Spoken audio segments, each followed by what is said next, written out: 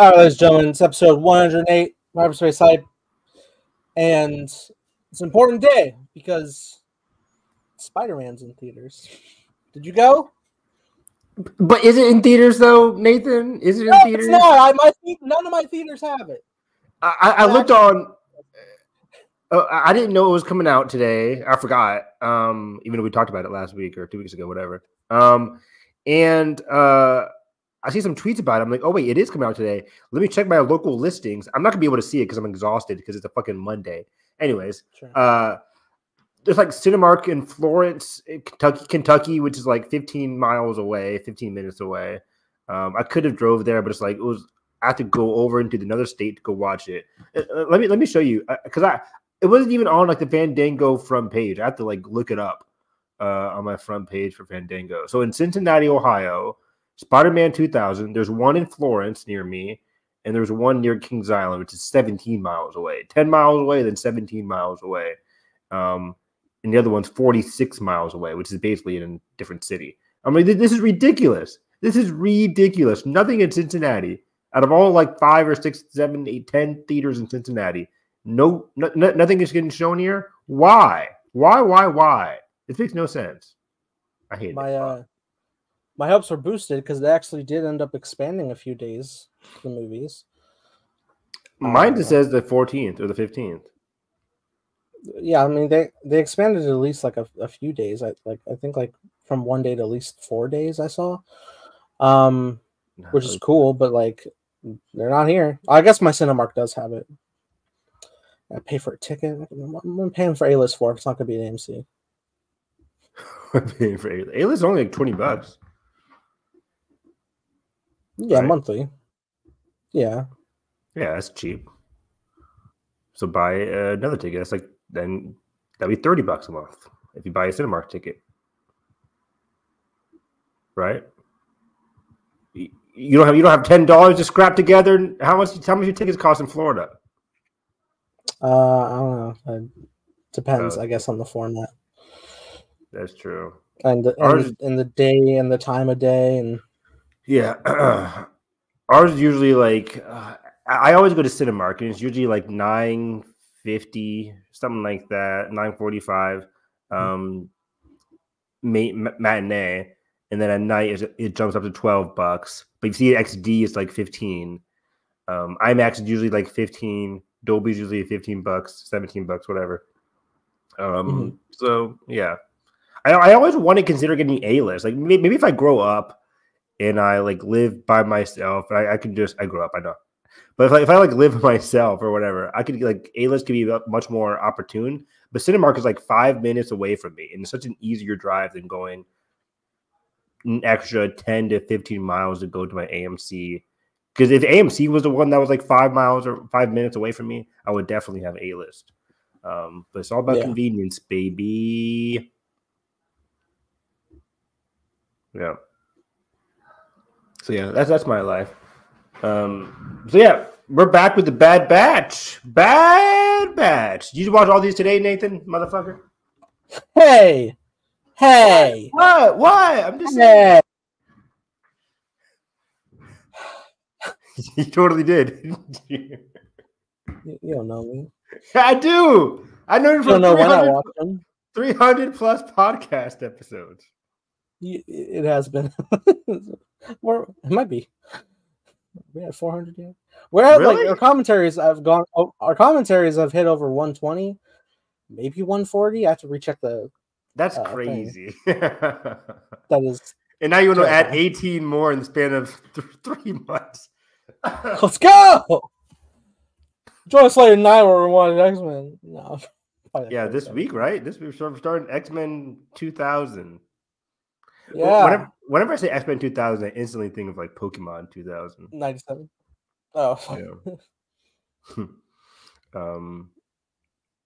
Is there a Pokemon 97 movie? No, I was thinking X-Men 97. Oh, wow. Yeah, true. Anyways, so yeah, let's jump right into it because it is 10 o'clock. So yeah. Oops. If you have any questions, or concerns. questions about the episode or anything like that. These were, or at least last week was like two very impactful episodes setting up the trajectory for the second half of the season here. And then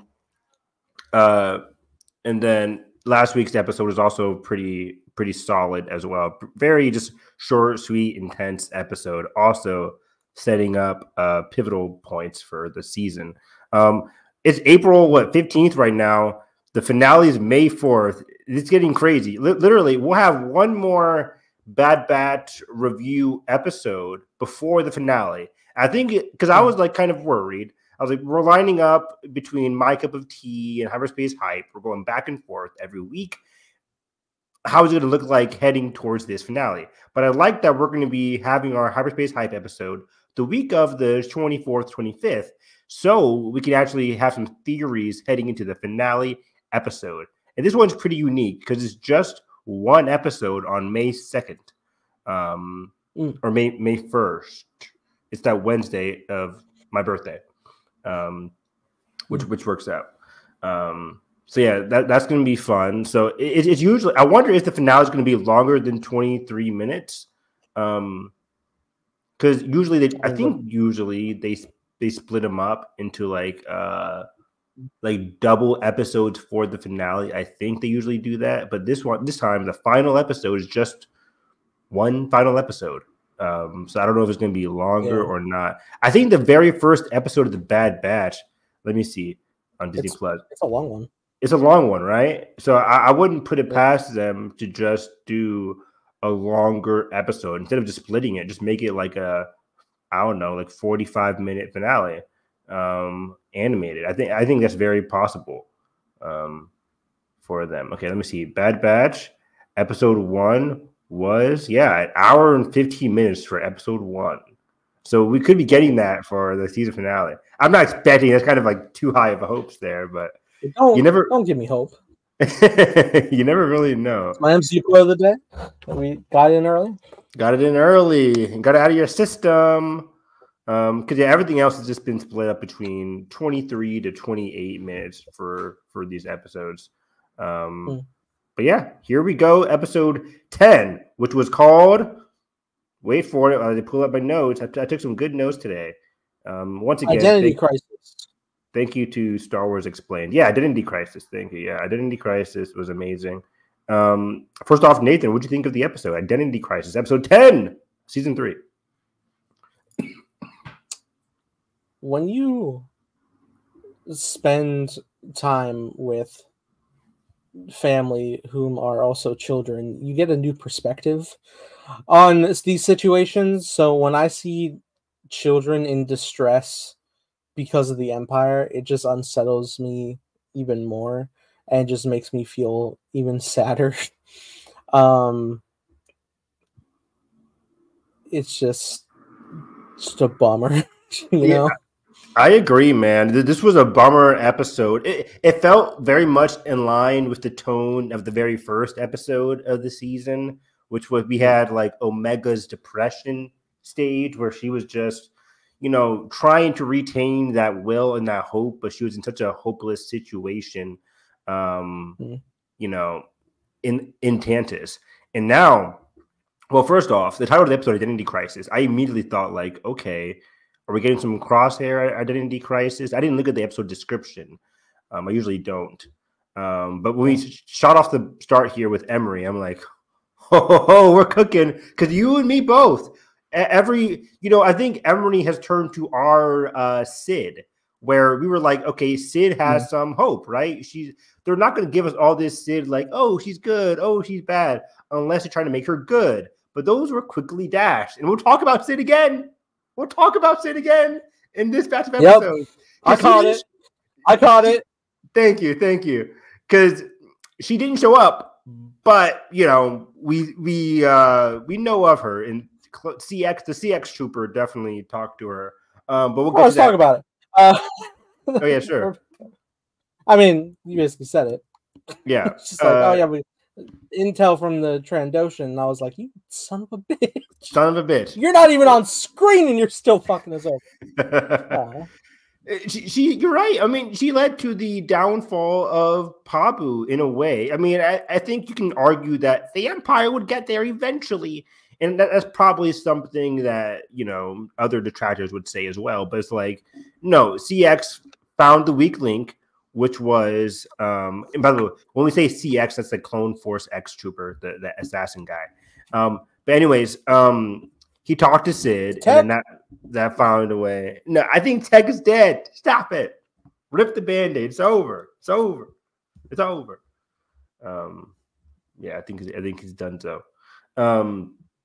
But yeah, so this episode, who came back? His glasses. Oh, his glasses. Oh yeah, that was dark. That was sad. And I think that was a way for the audience to be like, okay, we're literally laying his glasses. We're literally laying him to rest. That's how I looked at it. Well, let's break this down here. So Identity Crisis follows a family of Force with the Force-sensitive baby at the market here at the very beginning. This was very interesting, basically giving us a small slice of life for this woman, a mother, on the run. Can't speak English, but I like how visually we can tell like their peril and their situation given the mother's actions towards the baby here. Very protective, but turn around for 1 second, 1 minute, and the baby's doing some force magic, some force woo-ha. Force fuckery. And we got the snitch neighbor, the bitch neighbor. Okay. The bitch sniffed the dash ringing. The dash slinging slasher over here who tells a certain bounty hunter that, hey, there's a Force-sensitive child. We learned as recently as the previous week and others before that with both the Saj Ventress and Ming-Na Wen's character of Fennec Shand. That the Empire is after Force-sensitive children. They do know that for sure, which is why they were after Omega. And who they call in? The last person who was in charge of capturing Force-sensitive children. Did you see this episode of the Clone Wars, Nathan, where Cad Bane was tracking Force-sensitive for Palpatine? Yes, I saw this episode. Okay. I did my homework, Mr. Harris. Oh, good. You're one of the Here one. It is. You're one of the one people out of like 16. Like I have like 32 children who never do their homework. I remember I got in trouble by proxy with a math teacher once, and then like I had to do like that thing where like you write a statement out, and I had to do it like 100 times on paper, and I did it at home. And I turned it in, and I was like brought up, and like she was like, "Oh, I completely forgot about it," and I was like, "This is some bullshit." Nice. You sent me to a sentence, and you didn't even remember me. That's fucked up. Anyway, you gotta leave an impact, Nathan. Gotta leave an impact. So yeah, the droid neighbor writes about Cad Bane shows up, and I like the kind of dark atmosphere they're setting up here. Just like you hear the clinks, the boots, the spurs. There we go. Yeah. And I was like, "Oh, Boba." You just really think Boba's gonna show up? For a second, just because it's spurs. We made theories last week, or I don't know if it was with you or I was talking to somebody else about like Boba Fett appearing in the finale. It's still very possible. I'm surprised he hasn't at all in the show. Not at all in this show early on, but exactly, like he was like the alpha. They keep on saying Omega's the Omega, of course, and Boba Fett's the alpha. And it would make we gotta get that Cad Bane Boba Fett showdown animated. I think that already happened, though. I think that already unless they want to do a flashback. That's right. He had the panel we saw in the fucking first season. The first season. Canon. Good old canon. So Cad Bane throws credit at the snitch neighbor, and we get Cad Bane successfully taking the baby. I like how this is just a small world building insert for Cad Bane.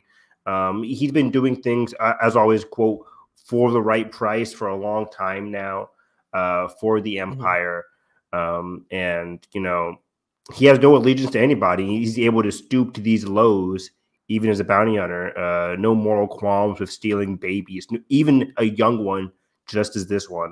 We'll get to it later on, but he's been doing this for quite some time with the other, as Hemlock would say, subjects or specimens, he says, which is just dehumanizing to the nth degree. Speaking of Hemlock, though, we finally meet up with Emery, and this is where the episode gets very interesting, as she asks to replace Nalase as the chief science engineer, basically saying, I've been loyal to you for years now, and I think I've done my due, and I think I'm ready. And then Hemlock is initially wary, but then he's like, okay, cool. What other option do they have? They already arrested Nalase due to her disloyalty, and they have one of Hemlock's most loyal people in Emery. So this was a smart move for Hemlock. At least he thinks so. Because it's not going to be so smart as, Emery. And this is so interesting. And I love how we've been able to track Emery's psychological, state, tormental state all throughout this season, specifically in those first 3 episodes, as we were seeing her dynamic with Omega and how she was very much trying to placate Omega while still laying down those boundaries with Omega. Like, she had those boundaries with Omega in terms of like, we got to stick to a strict schedule. We got to do this, that, and the third. But Omega was able to chip away a little bit at Emery, and we were able to see that through the things that Emery was trying to do with Omega, keeping the toy, which, as we see, gets called back here in this episode. And then really out for Omega's safety. That part was just very blatant. She was always out for Omega's safety. She had that connection to Omega. People could say whether it was a clone connection or the upbringing connection, which I'll talk about later. I think there's some upbringing parallels between Omega, Emery, and even the specimens, as they call it, the kids. So yeah, she finally finds the holding cell for kids. And this gets important because there's a lot of good, delicious exposition here, as Hemlock answers a lot of fan theories and fan questions and confirms what we basically already knew, but in more detail here. So I'll try and go. I wrote down a couple quotes here. Okay. So Hemlock claims to rely on force-sensitive children. Why do we have to rely on force-sensitive children? Even Emery asked that. Like, why children? This is kind of disturbing. Hemlock says, well, there's not a lot of force-sensitive adults left. Thanks. I wonder whose fault that. Right, Nathan? Isn't that so funny? It's like the Empire's fault for massacring a lot of the Force-sensitive throughout the galaxy, in particular, of course, to Jedi, thanks to the efforts of Vader's and the clones, for massacring all the Jedi. And then we have, what's it called? And then we had Rampart obliterate all the Kaminoans besides Nalase, who was just now arrested. So it's like, Kaminoans, gone. Force-sensitive adults, gone. That's why the Empire has to stoop to these lows of getting force-sensitive children, which is causing them to have these errors. Thank God for these comedy of errors here, with the Empire really putting themselves in a bind because of their own actions. I mean, that's good for the rest of the galaxy at large. But it just goes to show how the Empire is just so short-sighted in their actions, because they want to have that complete and utter control that they don't really think down the line, or at least in Palpatine's sense, the longevity of the Empire is at risk because of the Empire itself and the short-sightedness of the Empire. It's very funny. But yeah, here, here's the quote here. M count cannot be directly replicated from the source. We kind of knew that part already. You can't really replicate M count. Like, if I wanted to get Nathan's M counts, I can't just put a syringe in Nathan, get his M count, and then just transfer it over to me. There has to be a middle person. There has to be a proxy, per se. So, Nalase, continuing the quote here, Nalase knew of another way, which is why she aided in Omega's escape. Omega's blood is the only binder that's been proven to be compatible with their DNA. Again, DNA being force sensitives. DNA to recreate their M count levels. Omega must be found. And then again, so that quote in general is saying her blood is able to coincide with that of the kids and able to recreate their M count levels near perfectly. There is no degradation, which has been the constant issue with the other clones and the clones' blood from the other subjects on Tantus. They kept trying to get the clones, get their blood, match it with the kids. Constant degradation. As soon as they tested Omega's blood, M count stayed the same, even when mixed in or however they're collaborating with the kids' DNA. There was no degradation. It was a perfect match, which is why, again, Omega must be found so they're able to have that seamless transfer. He goes on to say, kids are easier to capture and subjugate, claims Emlock. And I like how he continues to mention as Emery walks around the room, like, don't call them by their names. Have that boundary with them, which was very disturbing. Hemlock is such a fascinating and dark individual, but he's always keeping that boundary between him and the others. Not that it would help because he's already a sick individual in the head, but he really tries to dehumanize them at every turn. That was just pretty damn dark. And again, I like how Emery's she was shocked by this. She was not aware of this situation at all. I mean, granted, she's kind of like the proxy for the audience because we had no idea what was going on here. But instantly, when you put kids in a room, it's just sick. It's just dark immediately, just on a visual level. Classrooms. Exactly, classrooms. It's just horrible. Why do we even have schools? Daycares. Yeah, it's crazy. But it is interesting because when you hear, throughout all the seasons, we're just building up. It's the secret room that's locked off layer after layer, and Palpatine creeps in there, and it's a room called Project Necromancy. You would think ideally back there is there's so many test subjects and probably tubes full of failed misshapen clones and shit, and just the darkest body horrors behind there, and you go in and it's just children, and at a glance you'd be like, oh, but then it seeps in with knowing what the Empire is capable of, just how worse that really is. Exactly, that's a good point, because you go in there and it's a bright room. It's bright, it's light, then you look down and you see children, and you're like, oh yeah, this is not, it's unsettling and unexpected. And I think that's really what Nalase was impacted by. Oh wait, these are just children, which again could relate to her and her blank, past. Sterile, one toy. They had no toy. They had those science things. I guess. And that's the extent. It's just blank walls, nothing. There's no view of the outside. Just these isolating rooms that. There's just no. It's just, you would think it's just the Empire might understand, hey, fucking, if we just put some shit that'll entertain them, it'll distract them better. Because what are they doing besides just sitting there to be needle prods? Nothing. Let's just stimulate them to be all right, cool. As long as they're not pushing back, we'll be fine. That's a great point. It's kind of in a way, we don't want to help out the Empire, but an easy way to, subjugate somebody, get them on your side who initially isn't, but by deems of capture or whatever, placate them, give them the sugar. You got to Hansel and Gretel it, right? Give them the candy, give them that safety, the security, give them that some optimism within the cage, right? It's the famous what is it called? The garden in the cage phenomenon, where it's you see the beautiful flowers, you see the hope that lives inside of a certain setting, but then realistically, there's always going to be a cage. I talked about that a lot with Attack on Titan, given how there's walls.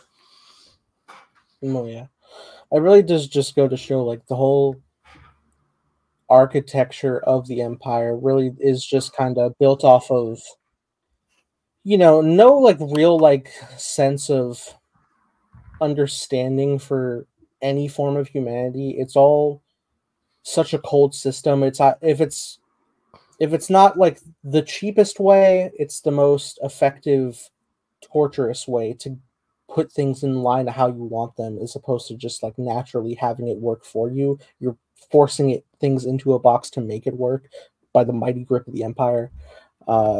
Same with their own armies. Is like the clones are expensive and are a lot. Let's just go to a very cheap, expansive people who want to fight for their galaxy angle, and that's why you get stormtroopers that aren't as well equipped as and trained as clones. Great point. Yes, exactly. The Empire is just really forcing down their rule, which only instigates more rebellions externally and internally, as the case is with Emery. Emery goes to Nala Se because she's kind of shook by all this. She's like, was your plan? This is an interesting line that I didn't really take notice of until I was doing my rewatch in my notes here. But she says, if the plan was to discard them too, TOO, with when she's in to Nala Se, she's like, was your plan to discard the kids as well? And this makes this kind of tracks with what, or could at least, if it's referring to what I think it's referring to, in the sense that like Emery could be saying, is it your plan to discard them too, like she did with the other clones on Kamino? Because we know on Kamino, if a batch of clones didn't go well, put them in the trash, basically. And this could have happened with Emery or people that Emery knows, where maybe Emery was discarded and then she was taken in by who, by Hemlock.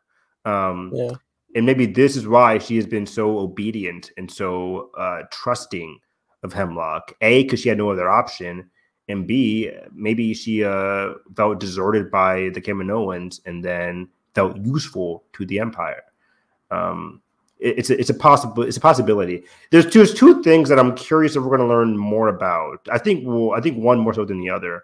One, are we going to learn more about Emery's past? Just a couple of lines of dialogue talking about like her upbringing.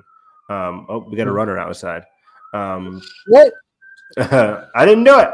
And then second, B, Crosshair. Are we gonna? I love when it turns off right outside my house. Like, hey, why the lights flashing on my face? It's the Transformers. I don't know how, but they found me. Run for it, Marty. Anyway, gotta do Back to the Future at some point. We got to. I really want to check out our commentaries, like the most common decade that we've done for our commentaries. I'm very curious about that. Maybe you should do a list about that. I mean, it's 2010s, probably a good. Maybe, but I think there's a high bar of like 80 to 90 era. Really? You think so? Kinda. I mean, we have a good amount, but then also we do like a lot of modern ones as well. But then we also have done franchises that have spanned for 70s to now. That's true. Yeah, I feel like we haven't just watched a lot of like classics, like pre-90s stuff. Yeah. But you're right. We did like Aliens and Predator and Terminator. We didn't do Terminator on here, right? No, we didn't. We haven't done Terminator yet. We have. I mean, we did like all Fast and Furious, so that's a big chunk of thousands and such. That's interesting. Saw franchise, like all early 2000s into the 2010s. So yeah, the horror ones are really giving us the early 2000 vibes for sure. But anyways, so yeah, I just like how Nala Se and Emery are kind of like, or Emery, Nala Se is putting a lot of the onus on Emery, saying, what does she say? Basically, it's up to you now. The kids are going to be looking up to you because I'm gone. So that's kind of dark. And then, but yeah, she connects with a lot of the kids here. One of the kids, I think, was named Ava. The red-horned girl. And then we see Jax, who is the green one, I think. Yes. Who tries to escape. And this is where we get to the escape sequence where Jack quickly tries to escape on Emery's like first day here, basically. Emery tries to regain control, but Jax pushes her aside. And this is because earlier in the episode, he saw a key code. So he thought he could replicate the key code at the door. Turns out when the lockdown gets started, the key code gets locked itself, and he can't get out. And then the clone troopers come in there. They stun him, and Emery is shocked and just like appalled by the action. The clones are just like, we're just following orders. He wasn't the only one stunned that day. Wow, you should be a news reporter. So yeah, but the Empire had bigger plans. Previously on the Bad Batch. So yeah, this was interesting. This was kind of like another spark for within Emery. Like, oh man, these kids are not in the right well-being. And if the escape wasn't harsh enough for Emery, we followed it up with going to Cad Bane and kind of seeing like, okay, the kids that she's been with are kind of like what, 10, 9, 8, something like that. I would say like 8 to 10. Yeah, 8 to 10. When she meets Cad Bane to see the kid at the beginning of the episode, it's not even a kid; it's a baby. And this really sparks Emery, where Emery's kind of like, "Oh wait, wow, this is very young." And even Cad Bane catches on to it, where Cad Bane is kind of like, he sees the horror on Emery's face, like you can't hide your face. And give me my money, by the way, basically. Yeah. So that was kind of funny. She was like, I needed to run a test to make sure we're all good here. And then as she's going to do it, he's like, my payment. And I'm like, motherfucker, you wait for the result. He just grabbed a random child. So yeah, that younger baby, when she realizes like, wow, we're getting into the younger ages here. This really also horrifies Emery. On top of that, we move on to the next scene with Emery, at least sticking with Emery. And she realizes the other kid has to be in solitary for like 2 days. Imagine just being 8 years old, stuck in solitary for 2 days. And then Ava says, like, is he ever going to come back? Like, I kind of miss my friend. It's a very dark, lonely world that Emery is. And then she's trying to reinforce like this boundary. Like ever since that incident, she's like, don't call me by Emery, like call me like a scientist or whatever. She's trying to reinforce that boundary, even though it's like cracking slowly but surely inside of her. She can't handle it. So yeah, and then the stage, I basically wrote my notes here. The stage is set for Emery to fully switch over once Omega arrives. Once she realizes that Omega, who the person that she was getting very close to, once she's there, Omega's like, as we know for Omega, she's able to crack through those defenses, and she wasn't able to do it initially. She had to escape, but now that Omega's back, you bet your ass that we're going to get some more breaking internally within Emery. So that was the end of the episode, and it kind of ends with Emery laying down the toy that she kept from Omega. We saw her take it away. We saw her take it away in the finale or the premiere episode, but we thought, she threw it away or anything, but she kept it, and then she's giving it to one of the kids. She places it in the middle of the room there, just as like a gift for the kids. Just kind of, again, that hope within the darkness. Very, very sad and depressing. But setting the stage for the following episode, we meet Tarkin. Going back a couple scenes here, we see Tarkin in the episode talking to Hemlock, and Tarkin is hilarious. He's a comedian, man, because he's having that same kind of I don't want to say jealousy, but like he's upset at Hemlock for using more funds than what is necessary for his project Necromancer. Tarkin has no idea what Project Necromancer is. The only person who do know is Emperor Palpatine and Hemlock. So Hemlock does not care. Yeah, this is the funny bit, because like we know, like from the episode Palpatine was in, it was like, hey, he straight up from the horse's mouth, like, whatever you need, just do it, just get it done. All right, cool, a blank check.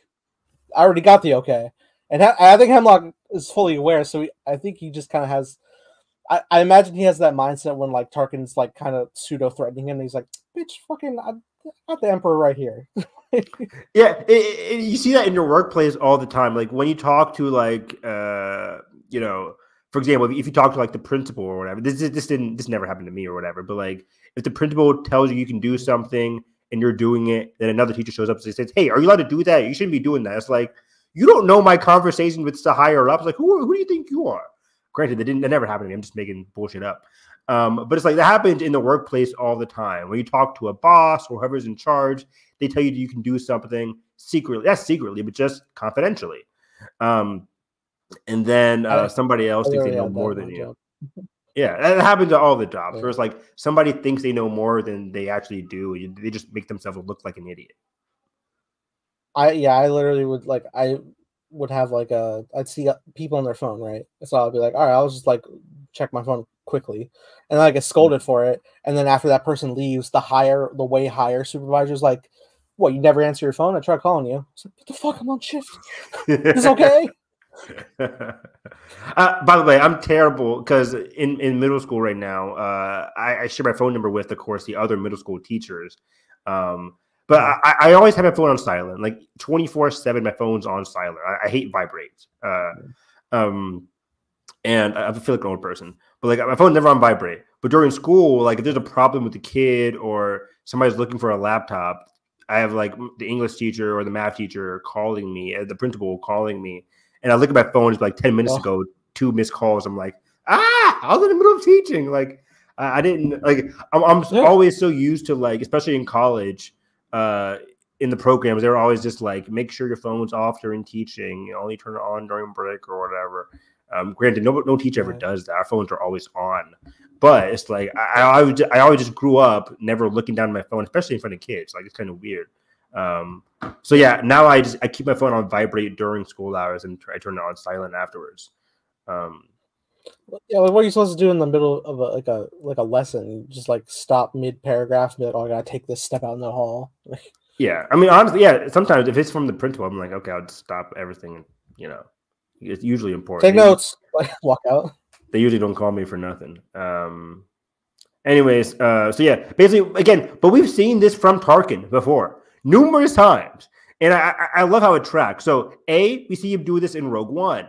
Tarkin really wasn't fully on board with the Death Star program at the time, called Project Stardust, right?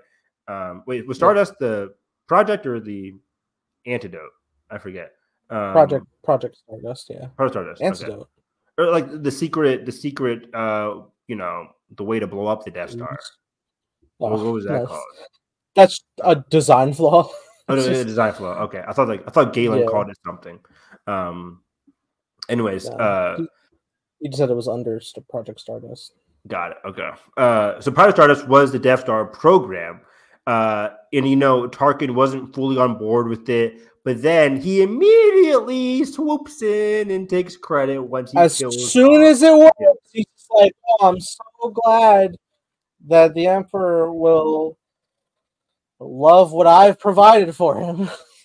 Exactly. Yeah, he kind of takes full credit for it, which is kind of hilarious. Tarkin is one of the rare governors following the fall of the Republic to immediately get a high position within the Empire based on his stance towards clones, his stance towards the Jedi during the Clone Wars, and his close relationship to Senator Palpatine during all that time of the prequels.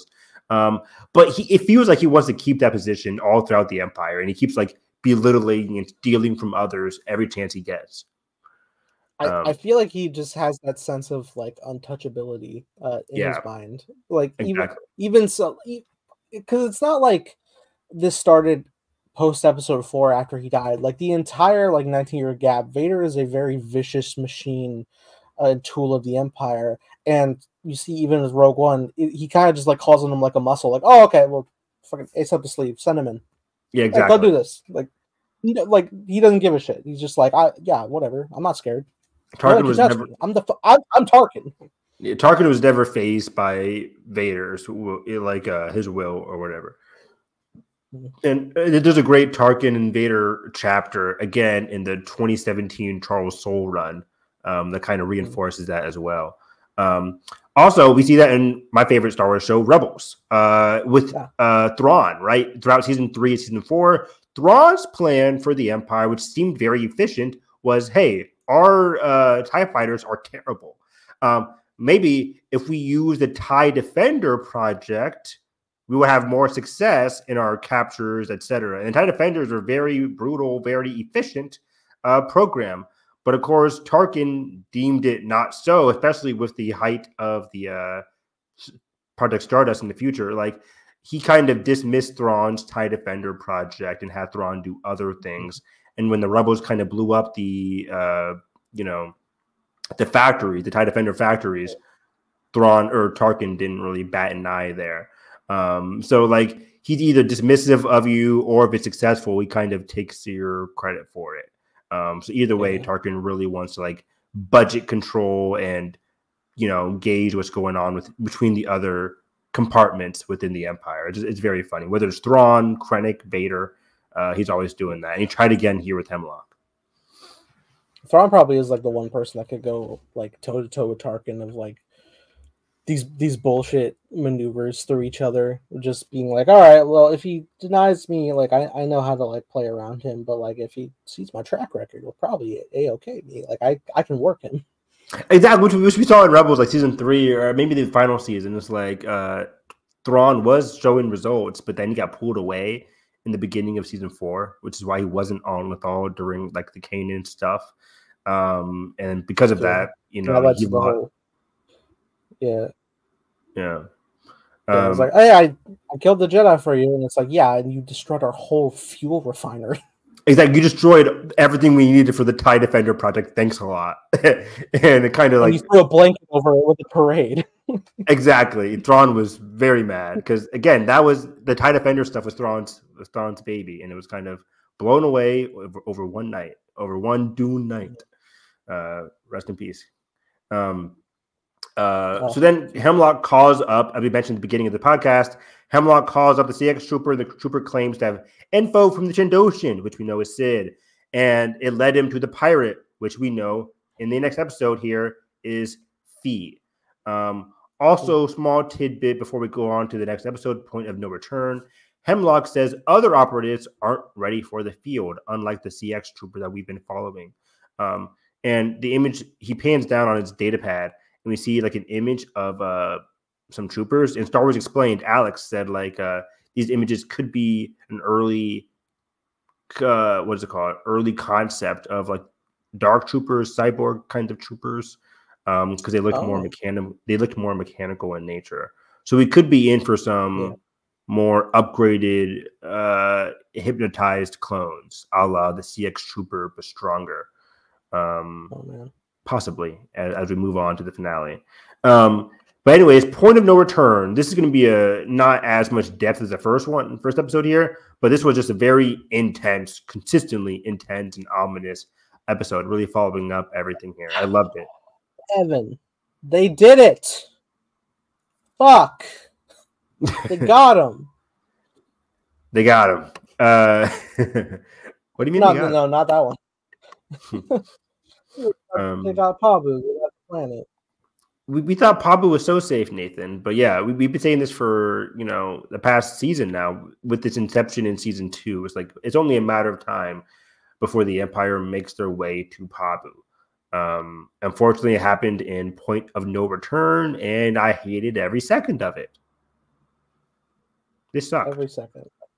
And it's especially not made great that like not only did our ship get blown up, but after we put all of our resources on the ship, it then got blown. I know, yeah, that was the dark part. And I like that you mentioned the resources here, because at the beginning of the episode, we see the Bad Batch getting ready to leave, putting a lot of their resources on like their ship. They're getting ready to leave. They're getting their food and stuff ready, and they're getting ready to leave Pabu. I think this is instigated by like Asajj Ventress saying like you can't hide out here forever. If I found it, the Empire is only around the corner, basically. So they're taking their lead and leaving, but we know it's already too late because earlier in the episode, the first scene was like the CX trooper finally finding Fee and sneaking on board her ship and basically downloading her navigation log, her navigation history, finding some consistencies, which led the CX trooper straight to Tantus, and the CX trooper informs his boss that, hey, they might be on Tantus. And once he gets there, he definitely sees evidence of that. So that was a very tense opening. And it kind of clouds the rest of the episode, or at least this early part, in dread because you know what's coming. As Thanos says, run from it, or whatever he says. You can't run from it. Bullshit, Thanos dialogue. Dread it, run from it. Destiny arrives all the same. I hate you, Nathan. And now it's here, or should I say, I am. How many times have we watched Infinity War and Endgame? I mean, I've seen Endgame more than Infinity War. That's interesting to me. That's very interesting. I think I want to say in completion, I've probably seen Endgame 15 times. Wow. Because I saw it like 8 times in theaters, and then I watched it on home release a few times.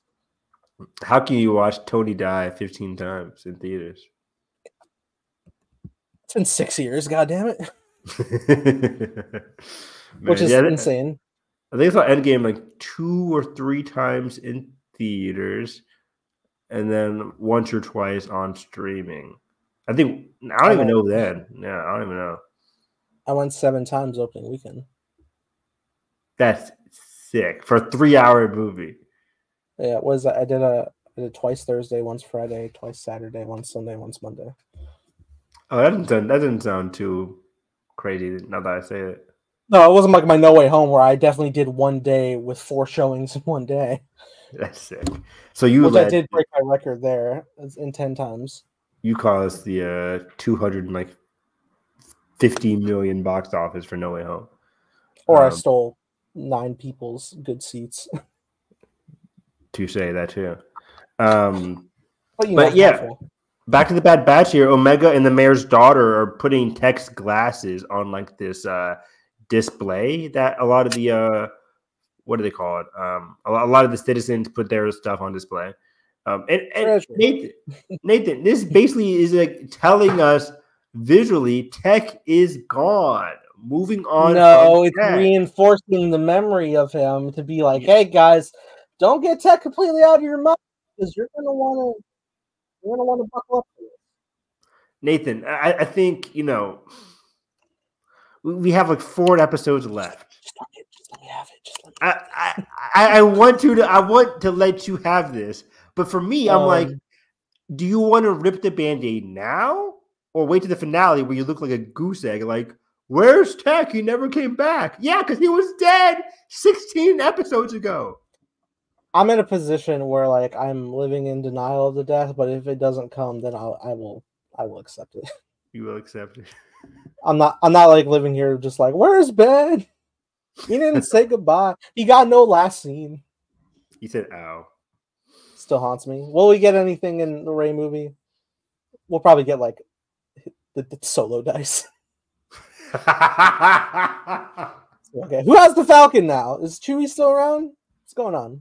Is Chewie still around? You think they're going to be that ballsy to kill off Chewie off screen? Well, no, I just mean like, is him and the Falcon still around? I mean, because I guess it was just her and BB-8 in the last scene. That's a great point. Falcon. What is this Rey movie like? Does Lucasfilm want to wipe the slate clean? Just be like, everybody's off screen, basically doing their own shit, and this is Rey's journey, or are there going to be any callbacks? She's supposed to, rumor has it she has students like 10 years later, I think. Yeah. Well, I don't know. I imagine BB-8 sticking with her more than anybody, even though it's post-droid. We love Rey anyway. But yeah. What we're talking about, Tech? We're talking about BB-8. Just kidding. Yeah, so Tech, this ominous episode. So yeah, the CX trooper lands in the Pabu cave, and I'm like, oh my gosh, he got lucky again. This trooper gets lucky all the time because he's like jet streaming it on the way there. He's putting in his camouflage code to take him off the signal, and Wrecker just so happens to be out of the ship, so he's not on the signal detector thingamabob, and he misses seeing that somebody has entered our airspace, basically. Just it's so unfortunate timing there. Skilled assassin's kind of sloppy when you think about it. He Loki very much is, but he's just gotten very lucky. Like his infiltration in the other 2-part episode when they were with Rex and them was pretty skilled, but also very sloppy. He almost didn't make it out of there alive. So you might think you fell from a great height.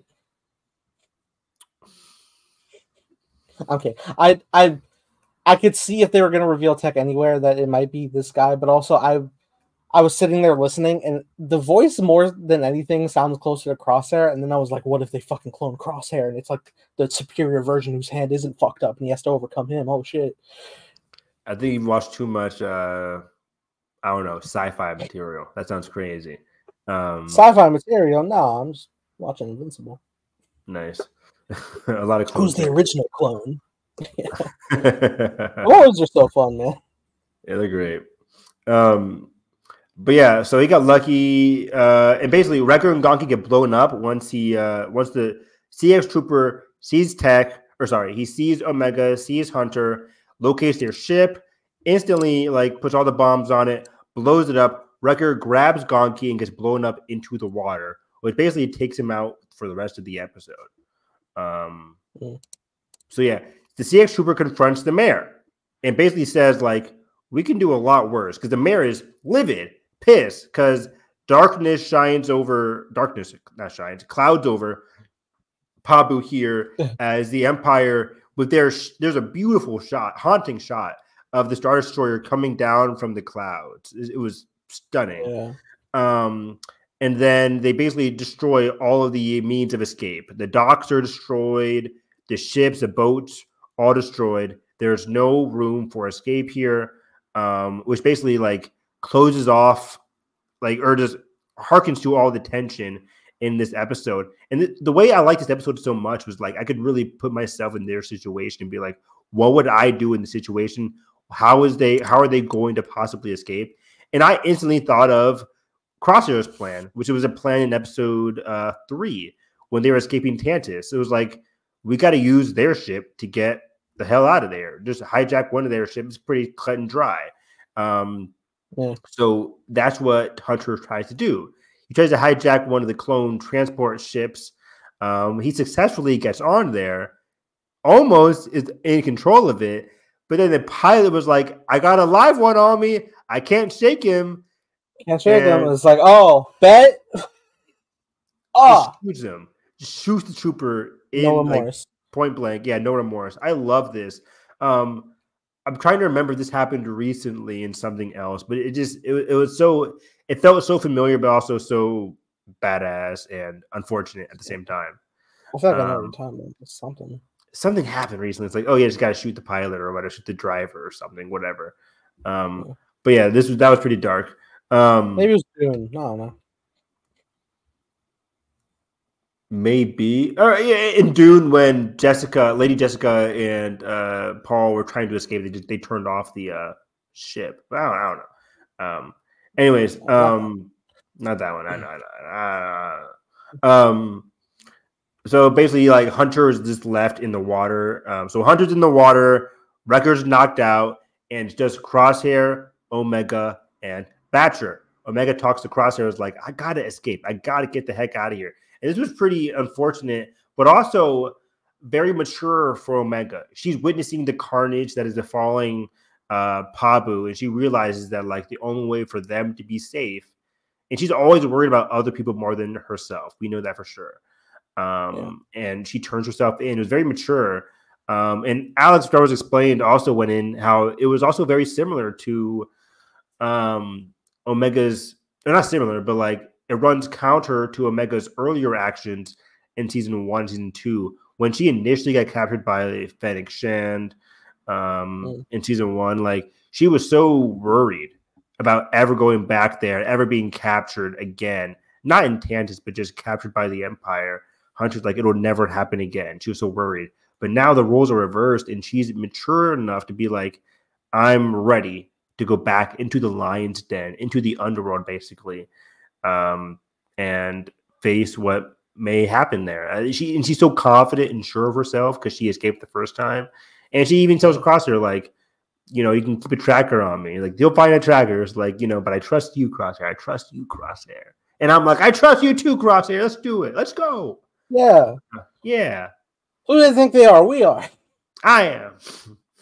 We are. That was an interesting way that things ran out because as they were checking for the tracker, I was like, I almost feel like you have to give them something to find, otherwise it's too easy, and they're probably more suspicious. For sure. So when that happened, I'm like, okay, great. You gave them the easy bait because she basically like they check her things and they instantly see the easy like big ass tracker in her shirt or whatever, and they're like, okay, we got you. Nice try. Put her on the ship. And this is when the tension is just like heightened because she's walking slowly, fire burning on the docks, Crosshair fighting the other troopers, struggling to get her. And then they look up, the ship's leaving. He aims, but then the hand twitches. Well, holy shit. So the hand twitches. He also got attacked by troopers, and that delayed. And as it took off, but like when I was like looking at the framing of it, I was like, I think he might have made it if it didn't go farther, but it did. Oh my god. Oh my god. And then when she's on the ship and then she like defeatedly takes off her helmet, I was like, is there a tracker under the helmet? But she does fast one. She does breathe calmly. She kind of like meditates, which again, we talked about that in depth in our last Hyperspace Hype episode with with Crosshair meditating, and then with Asajj as well. Like she's learning to meditate and really using what she learned from Gunji to calm her senses and stay driven for what's ahead. This was just a great episode for Omega. It was heartbreaking, blew me away. This was why last week I was like, holy shit, that was insane. Like we got a heartbreaking episode of The Bad Batch 2 weeks ago, and then last week we got a heartbreaking episode of X-Men 97. It was just back to back. But and then our final Bad Batch episode was Juggernaut, Nathan's favorite X-Men character, right? Juggernaut? Yeah, right. This was your favorite one, right? Yeah. So Omega landing on the. I'm indifferent on Juggernaut. I mean, his film adaptations haven't been stellar. He's supposed to be Xavier's brother. We don't touch on that. They don't really touch on that. Yeah, we're supposed to see Cassandra Nova and Deadpool and Wolverine, Xavier's sister. Twin who expansive family, Mr. Only Child in the X-Men. Exactly right. But Juggernaut. This was a pretty short and sweet episode, but it's still intense and still action-packed nonetheless. So this kind of takes place right after the previous episode. Hunter now knows of Omega's situation. He kind of was informed off-screen, basically. They're upset, but they're not like, fuck you, Crosshair, how could you let her do this? And Crosshair basically, like... It's your fault. You wanted her to get captured. Like, I'm glad they're past that. Agreed. I'm so happy it's not just like they're kicking Crosshair when he's obviously down. But you see, when he puts his hand on his chest, it's still like shaking, given like what happened to Omega. Like this hand thing, and he talks about it. He didn't talk about the hand, but he basically says like, I think I know of a way to get back to Tantus. And like, wait, why didn't you tell us this sooner? And he's like, well, I didn't want to go back there. I was scared. I didn't want to go back there. I think he used the word scared. He doesn't want to go back there, which is kind of relatable, given to what we know of his past. And it kind of reflects what we heard from the trooper in that episode when they were interrogating the other CX trooper, CX1, you could say.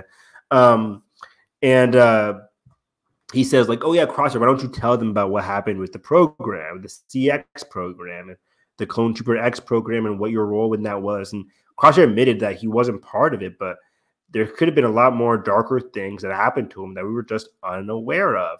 And this is why I said at the beginning of the episode or this podcast here, like, are we going to learn more about what happened with Crosshair within that program? Maybe, maybe not, but it is interesting that we're learning more, or at least Crosshair is telling us about all the dark things that are happening to him and why he's so scared. And this could be affecting, I mean, this obviously, it's not could be, this is obviously the reason why his hand is twitching. Ever since he left Tantus, left that place of darkness, he's been having these issues. And I think the only way to heal is to confront that pain head on, which we're eventually leading towards, obviously. So I like this through line of this hand, and we'll definitely see that continue. But then, yeah, we see the Stage Trooper take Omega straight to Tantus. Hemlock greets her, says you made the right decision, basically. Yeah, I said Crosshair, blah, blah, blah. Oh, so yeah, Crosshair goes back. Sorry to go back to it, but Crosshair said Admiral Rampart might know a way to get back to Tantus when we meet back up with them. And this was interesting. I did not expect to see Rampart back. It kind of reminded me of, especially with the beard that we see in later scenes, it reminds me of, Callus in Rebels. Granted, Callus became a good guy, while Rampart is still an asshole. Right. But it's just interesting that they always humanize somebody by adding a beard. That's the easiest way to humanize somebody that was bad. Just give them a beard and have them in some comedic situations, and people instantly are like, oh, this guy's maybe not that bad. It was very funny. He's just like me. He's just like me, exactly. So yeah, I don't remember. Might know a way to get there, but they need a way to get off the planet, and that's when Fee arrives and says like, "Oh, I found a way through some cave systems in Tantus." I'm like, or in Pabu. I'm like, these cave systems. First, Asajj in a cave. Clone Trooper X makes his way through the caves, and then Fee makes your way through the caves. They need some security. They need to lock down these caves tight. Like, what the hell is going on here? This is getting crazy. So this is getting crazy. Out of hand. This is getting out of hand. No, there too. So Fee says she knows where they're keeping him, which is in Erebus, which is a prison labor camp, or there's a prison labor camp on the planet of Erebus, and it reminded me of in Andor. I didn't know what you said. You said Erebus, and I was like, I don't speak it. Terrible. We just lost our whole Arabic audience. Oh no. But yeah, so it's a prison labor camp, and this is interesting. Star Wars Explained, Alex said that Erebus is, in mythology terms, the personification of darkness, and also the son of chaos. Also, in terms of the underworld, it is the area of, it's a dark part of the underworld that souls need to pass in order to reach the depths of the underworld, a la Hades. If anybody would pay attention to our Percy Jackson episodes of Micah Batty, when Percy and them arrive in the underworld, it isn't all just one domain. Yes, it's one area of the world, hence the underworld, but there are multiple levels and multiple realms within the underworld. They're like the fields of Apostle, where like if you're good, you can just stay here. There's the fields of the dead, or whatever they're called. I mean, I might have that mixed up, but like there's the fields of like if you lived a good life, you can stay there. And then there's the fields of death, and if you did bad things, you'll be stuck there for the rest of eternity. And I think Erebus in Greek mythology is the region before you get to the fields. It's an area before you get there. It might even be before you cross the river Styx. I'm not sure. But in Star Wars, what if I stay in the field? What if I don't progress? Which fields? I mean, What if I just don't progress beyond anything other than the final destination? Then you stay there and you live in limbo. But I think somebody forces you to cross the river, and then when you cross the river, you gotta wait in line. Eternity is mine. Yeah. I didn't like people anyway. No, you're screwed. But there's no resurrection possibilities if you do that or whatever. I don't know. Reincarnation. I mean, not resurrection. Reincarnation. That's right. That's the thing. That's the thing. In Greek mythology, at least. There's no afterlife. It's a continuous loop. Exactly. But in Star Wars terms, this is interesting, and we talk about this a lot in Star Wars. But it's the characters. If this is true, I mean, it is true. But like in Greek mythology, the Erebus of it all. If we take in the location meaning of Erebus in Greek mythology, in terms of like the gateway realm leading into the depths of the underworld, putting that in Star Wars terms, this episode, Juggernaut, is the gateway area before we get into the underworld. What's the underworld in the Bad Batch?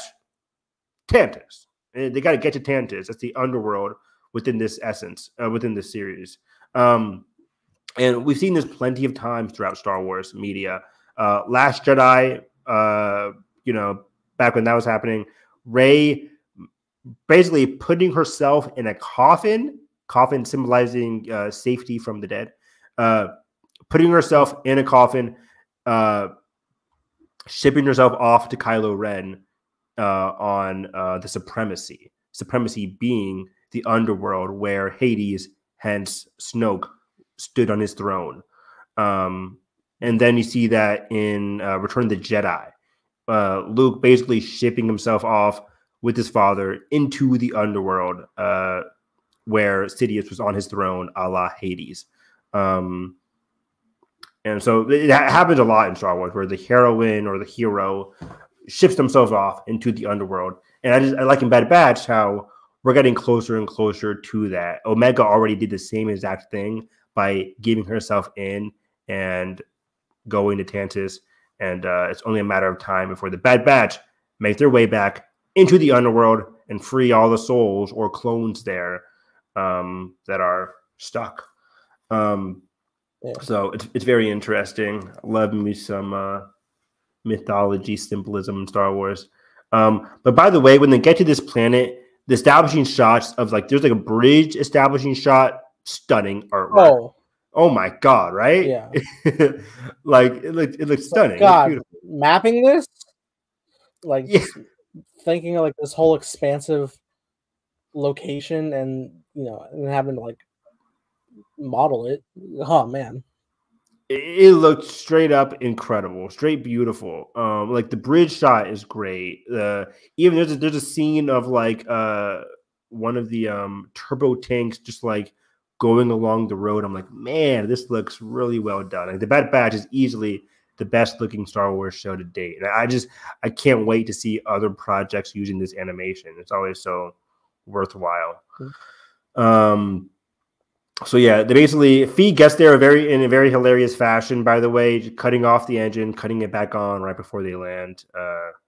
Pretty smart, pretty risky, but happens all the time. And throughout this, Rampart's just jabbing with another alien who can't understand their language. They're kind of they hate each other. Good comedic shit. Yeah. And then Crosshair, once they get to the turbo tank, they really quickly take over the turbo tank. They get their mission, they get there, and they ask Rampart basically, where is Tantus? Rampart doesn't say shit. He says, you gotta free me first. Where are they? Where's my daughter? Well, on two different wavelengths. Are we doing Dark Knight? I was. Yeah. Dark Knight, Prisoners, peak interrogation. Watch the IMAX discussion between Nolan and Villeneuve. It's good video. Yeah, great video. Two pioneer directors, not pioneer, but just two of the current big proponents of IMAX, along with your boy James Cameron. Yeah, one of them being oh, I love what you've done. They're another person's I love what you've done. You bitches. just you say fucking masterminds. Yeah. They can't just say like how influential they both have been. Like I don't know. They're all so humble. Why so humble? You'd be like, oh, when you made Interstellar, oh, that shit, oh man, but what you were able to do with Dune, it's like, oh, fucking side project, bitch. It's great. So yeah, Rampart. But I like what Rampart said, like, I'm not telling you guys shit until you free me. It's like, okay, cool. We're still gonna stun your ass anyways, and they stunned him instantly. I think I'm too gruesome in these desperate situations, Evan. I think we could have tortured the sound of this man. Oh my god. I think I could have pinned down his hand and be like, I'm gonna blast it. Say something. No. Boom. You got a lot more parts. Yeah. You go finger by finger. I'll just go for the whole hand. What do you want? You cut off my finger. Where's my tongue?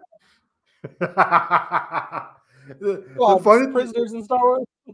The funny thing is, like, it kind of works with Star Wars. Like, they're basically the father to Omega. It's like, where's my daughter, bitch? Like, come on. Literally. For what? Funny. The 5th time she's been in custody? In captivity, yeah. They suck. It's not a great track record for them. Every time Hunter's like, no, we can't let her do this. It's dangerous out there. And it's like, yeah, but we gotta. All right. Oh, fuck, she's captured. Not at that moment, but. Yeah. So this was just great. They make their way out. It was a great action sequence on the bridge. They literally like ride a turbo tank out of the bridge, and then we get some good like Last Crusade. We're on the side of a cliff kind of shit with the turbo tanks and the tanks. It's really fun. And then we make their way out. Kind of indie coded, Indiana Jones-esque. Yeah, this was a big indie episode. I kind of liked that. Really fun. And then it was a clean save. They make their way off the planet, and now they wake up. Rampart is like, okay, your time's up here. So how did we get to Tantus? And he's like, well, funny story about that. You're gonna laugh. Trust me, you're gonna laugh. I don't know. I think he pulls the same shit that like Fennec Shan when they asked like, hey Fennec, can you help us? They're like, sure. But also you can help me first. They help out Fennec, and Fennec's like, okay, thank you. Now I'll ask the person who actually 3 to 5 business days. Yeah, 3 to 5 business days, then I'll get back to you. They're like, fuck.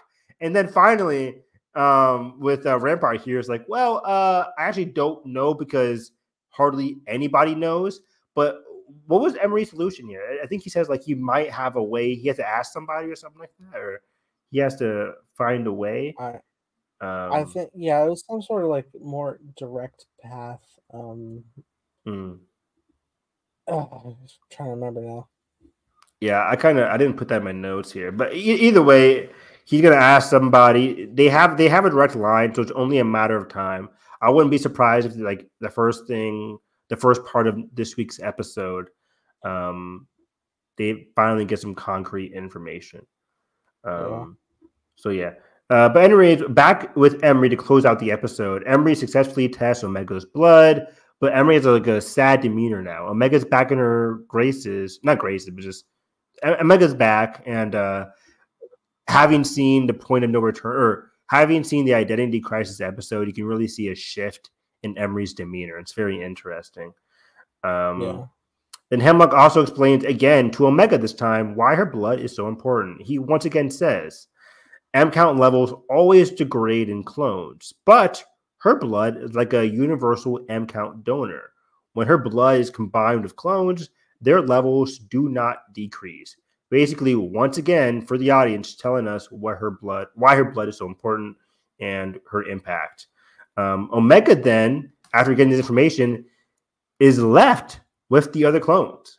He literally puts her in the same, with the other Force-sensitive kids. And this is where I put my notes. Hemlock, you done fucked up. You done messed up, buddy. You know how Omega is with just everybody she comes into contact with. And, a revolution is going to be coming. She's going to get along well with Jax, Eva, and the blue one, which I don't think we've got a name for yet. She's going to bond with them. I think this week's episode, and by the way, I was going to share the episode title for the remaining episode once I find it here.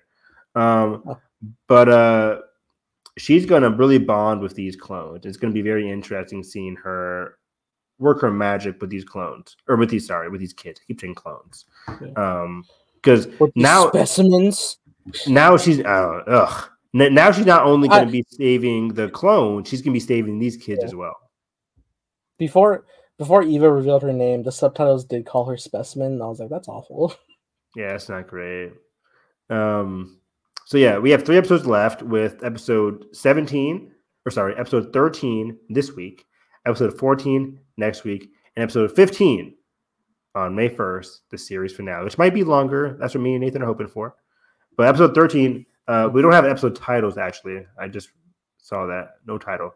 But either way, I can assume that moving forward, we're going to see some work here between Omega and the Force-sensitive children. Some more chinks in the armor. That is Emery's wall that she has with these children. I think Emery's going to be more and more willing to help. Like, I don't think she's just going to wait until the finale to actually do something or whatever. I think we're going to see some more progress there. And then on the Bad Batch side, whoever Rampart's contact is with, they're going to have to chart their way.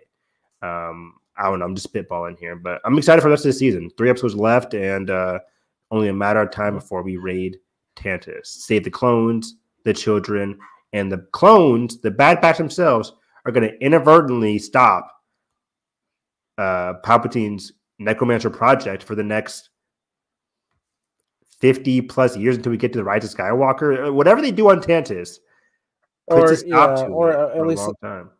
At least until, like, I think the Mando era, because he was trying some shit there. Yeah, now he's trying again back in the Mando era, but they stop it for a long time, which is a miraculous series of events. I think they're only here just to save Omega. That's your initial prerogative. But whatever happens puts a stop to Project Necromancer for the foreseeable future, again, until the Mando era. So it's beautiful that the clones who were initially manipulated and inadvertently led to the massacre of Jedi and Force sensitive across the galaxy, the clones are the one that end up stopping the future of the Empire with Project Necromancer. It's a great twist of fate. There. But we got to move on. And we got to watch some more. So what's next for Star Wars animation? Well, last week they revealed a surprising announcement. Not Tales of the Jedi Season 2, but Tales of the Empire shorts airing on Disney Plus on my birthday. And got busy. Oh, whoops. It got busy. So this is gonna be fun. We're just gonna be reacting to this. I think we have some time. I might save some of our Acolyte stuff for next week. Okay. Time today. But I want to go over this and the Outlaws trailer before the end stream here. I haven't seen the Outlaws trailer. Oh, sweet. Yeah, I'll hook that up. Did I? Maybe. I don't know your life. Yeah, I don't know. Who the fuck are you? Streams. Exactly. But yeah, so this really blew me. I was so surprised. I was just in the middle of work, and I'm like, "Wait, Tales of the Empire? Hello, Barris? What?" So this is interesting. I didn't see it because I think I watched the initial tweet from the Star Wars account, and I didn't see exactly what it was. What it was for, because I think it was just like a quote for the caption. So I was just watching it blindly, and I was like, "What's this brand new Star Wars show following these people? Holy shit, full season!" No, just these shorts. Again, a collection of shorts, probably 3 episodes each.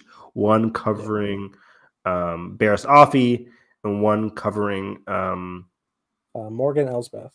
Thank you, Morgan Elsbeth. So here we go. Tales of the Empire coming out May 4th, Star Wars Day. Why do you seek? Is it working for you? Yes. Okay. Thrawn talking to Elsbeth during the Clone Wars era. This is great. Yeah. Clone Wars style Thrawn. Oh my god, beautiful animation. They perfected it. The destruction of Dathomir. Wow. I offer the Empire. Offer accepted. I love Thrawn. That voice. I'm here to present you with an The opportunity. fourth sister. Hey. Is Luminar in that cell yet? Yeah. Your path is set, Morgan Elspeth. Cool. Two people who joined the Empire because of the rage of their past. Yeah. The GOAT! Hey, it's him. He's him. Breeds defeat. But I will help you overcome this weakness. Is that his original voice actor? Yeah, it's Jason Isaacs. Okay. You said the Empire would help to change things. Oh, it's so sad. Everything comes at a Yeah. cost. She come back to her own home planet. Oh yeah, you said New Republic clothes. Yeah. Grievous. Grievous. Since I was a child, Wow. you cannot stop what has begun. That's crazy. Ooh. Final test. This is very much a callback to Star Wars Jedi Fallen Order. Oh yeah. It is time you meet your new master. With the Inquisitorius. New master. Annie? Annie? Little Annie? All right. Saw that. Oh man. Cool, man. I'm not gonna be mad at seeing Vader. I know, right? I love that burn away. It's so good. They did that with Bad Batch too, with Clone Wars. So this is coming out May 4th, the same week of the Bad Batch finale. Nathan and I are, of course, going to be watching the Bad Batch finale. I'm watching it when as soon as it drops for Bad Batch. But also for these shorts, we're not going to have Hyperspace Hype that weekend because it comes out May 4th, which is already a Saturday. So we'll be covering it the week afterwards. Covering the Bad Batch finale and the Tales of the Empire the week of May 8th. This should be a good amount, like an hour and a half's worth of story to cover for watch time for this. It should be great. It's funny when I saw Grievous, because I remember I said this before on stream, how starting the first episode of the Siege of Mandalore arc in the finale of Clone Wars, you see that quick establishing shot of Grievous on a ship because they were setting up Revenge of the Sith, and I was like, oh shit, his model looks so good, and then they didn't use it. And, yeah, I remember. Yeah, and now here it is. I'm like, look, he looks so good, and they're just continuously establishing like how they build a character model that doesn't get used in a show, but then another show uses it. Like they did it with they did it with Kanan. Kanan's a child model. And did they kind of do that with Krennic? Who didn't we see him in? Also in Siege of the Empire or whatever that was called, Siege of the Sith. Siege of the Sith is my edit. That's Siege of Mandalore. Siege of Mandalore. No, I don't. We saw him in Bad Batch, right? I think, yeah, we did see him in Bad Batch, but I don't think we actually did see him in that. We saw what's his name, Paul Bettany's character from Solo. Oh, that's what I'm thinking of. Yeah, okay. So I'm still like, when is he? He'll be in Star Wars Outlaws. Yeah, no, actually, he'll be dead. I'm sure the same art style. He'll be dead by then. But yeah, so let's go through this. It's very interesting. So of course, if people are unfamiliar, like what is going on here? Whoops. What is going on here? What is this years ago that Elbeth is talking about? This is the destruction of Mandalore, or not Mandalore, Dathomir from the Empire. People may ask, like, didn't they already do that in season 5? Didn't Nathan and Evan already do a commentary of that episode when Grievous and the clones, or not clones, Grievous and the droids attack and kill the mother? Yes, this happened. But no, they go in there and they kill off the person who summoned all the zombies. But they come again in the comic. What was it called? The Dark Horse comic? Yeah, the Dark Horse comic, Son of Dathomir, which was the Maul comic. What happened to Maul after getting his ass kicked by Palpatine? He retreats back to Dathomir. So Sidious sends Grievous once again to Dathomir to wipe him out completely. And this is what happens. Wipe out the witches, wipe out everything in Dathomir. And this is also where they kill off the mother this time. Right. Mother Towson. And this is what was referenced along with, of course, the Clone Wars episode that we saw in Star Wars Jedi Fallen Order when we meet the best girl ever. I'm blanking on her name. It's Cal and Marin. Marin, thank you. Marin, who is so angry because of this. Morgan and Marin are both scarred by this event. With the clones coming in, or I keep saying clones, the droids coming in and wiping them out, her people destroyed. And, this is why I love Star Wars, man. Like, we see Marin have this awful past, but then she meets Cal, and she's able to change her ways. All it takes is one person. But for Morgan, she didn't have Cal. She had Thrawn come in, and I think she puts her trust and her faith in Thrawn, and that can easily turn somebody's anger into a different outlet here. And what makes this so interesting, and I watched Star Wars Explained's description of this, or his theories and everything. I completely agree with this. In Tales of the Jedi, we had Dooku, and then we have Ahsoka. Two people who left the Jedi Order, went down different paths. Dooku went down a darker path, of course. Ahsoka left the Order of her own free will as well, but went down a brighter path. She continued helping people even though she was out of the Jedi Order.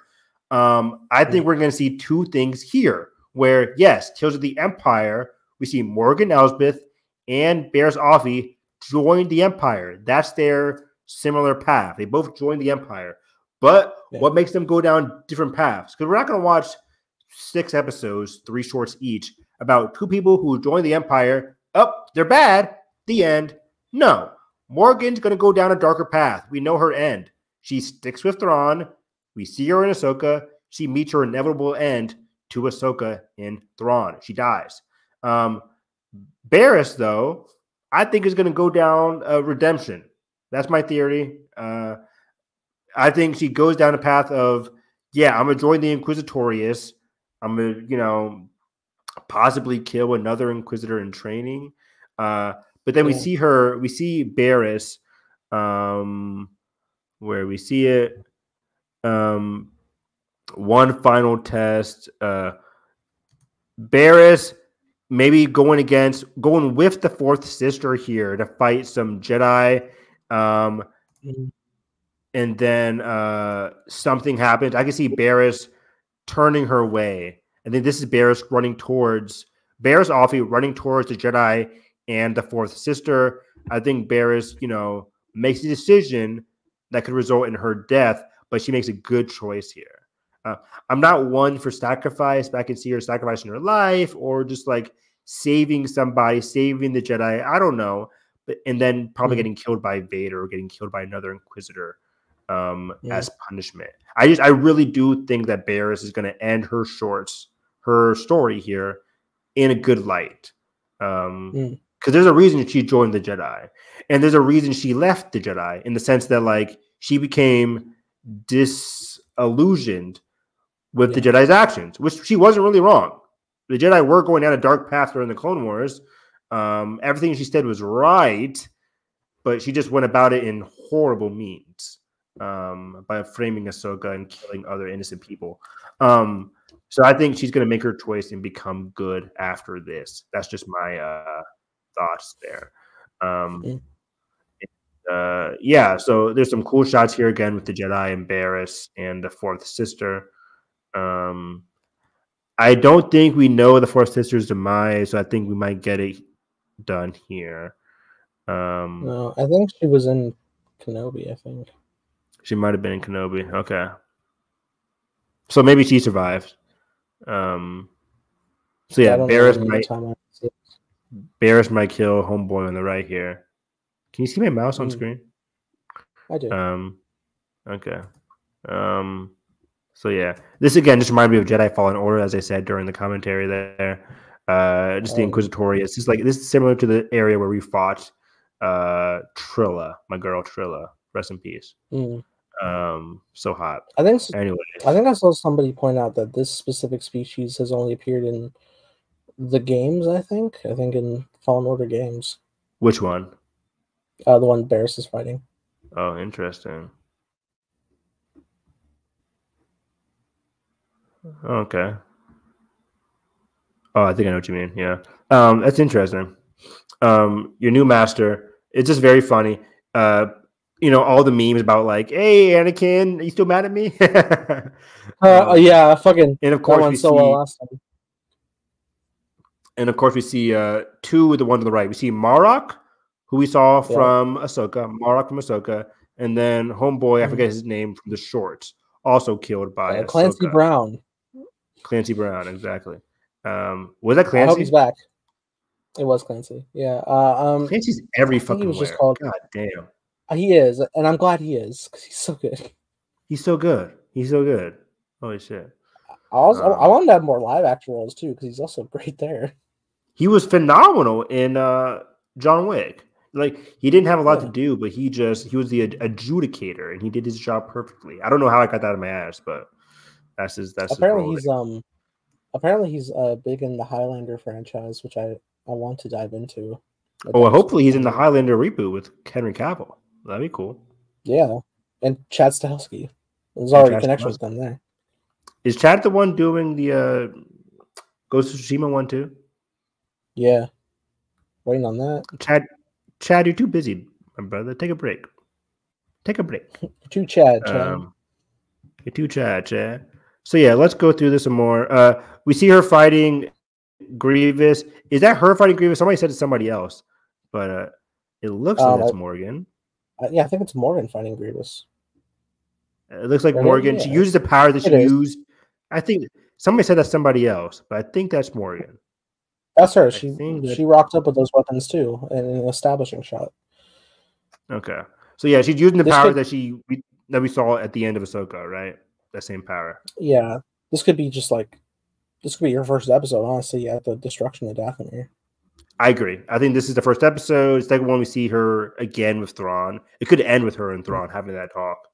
And then what's so dark about this is like she is so wounded by what the Empire did to her homeworld that she reflects that by going to another area that she called home and just completely subjugating them. She's doing the same thing to somebody else that the Empire did to her.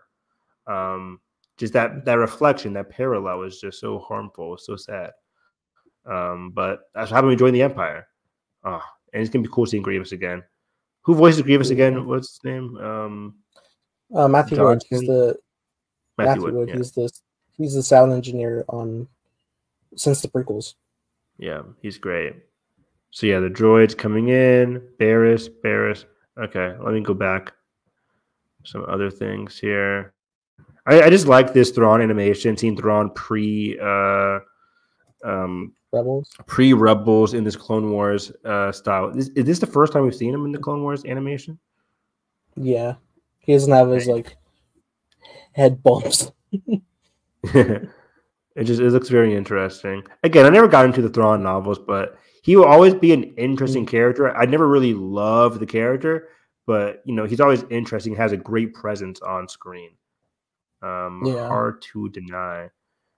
Red troopers, of course. These red troopers are the ones that are stationed on Coruscant and work in the with the Inquisitors very closely. So yeah, I think Barris is it's gonna be a parallel of seeing her join an order, like she joined the clone troopers, like she joined the Jedi Order, and then she joined the Empire. And what's gonna be different here? Somebody says why are these clone troopers all gray? What makes these clone troopers different? I'm not sure. It could just be clone troopers because they work so closely with the Inquisitors or something. You mean my jet trooper from Star Wars Battlefront 2? 2005? Exactly. That same one. That same exact one. So yeah, Morgan going about her path. This all looks very first episode to me.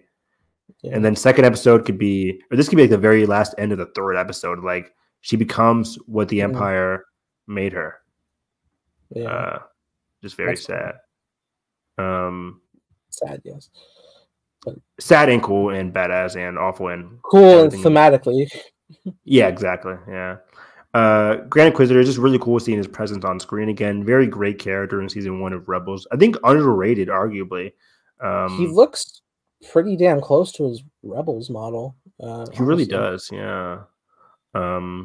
Seeing all those like dead Jedi, you have to think like, does Barriss know who these lightsabers belong to?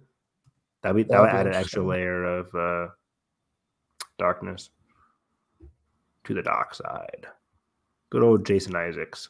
Great shit. Somebody made a cool point out that what if the Grand Inquisitor here was one of the temple guards that was escorting her in the last Clone Wars episode she was in?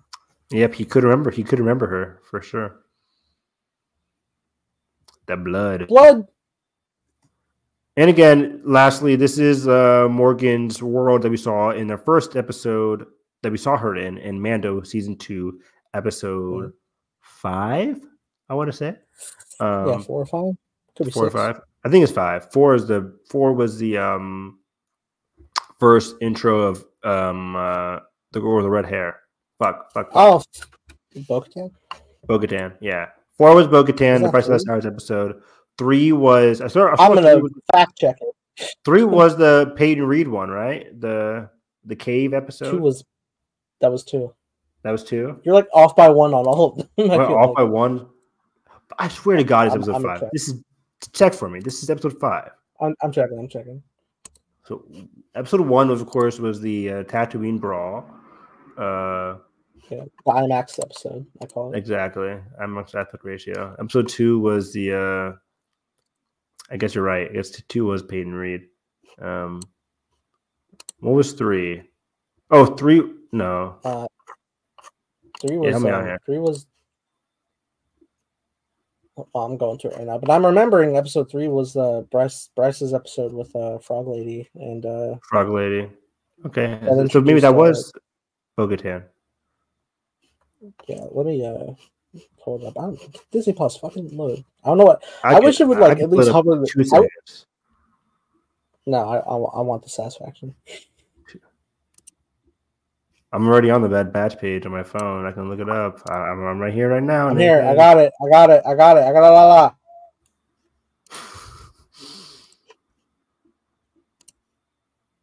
Anyway, how you doing? I'm doing fantastic. Situation normal.